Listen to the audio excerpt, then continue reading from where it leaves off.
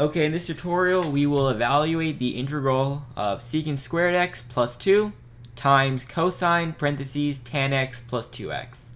So we simply hit menu, calculus, integral. It's not a definite integral, so we don't need these two things. Simply hit delete. And now we write what we had. So we have a secant x squared.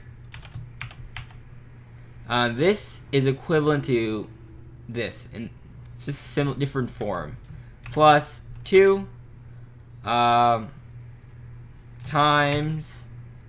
we have a cosine, and in the inside we have a tan x plus 2x close parentheses. So if you look at this and this, it's equivalent, so simply hit enter, and there's our answer. And that's all we need to do to solve this question using the TI-nSpire.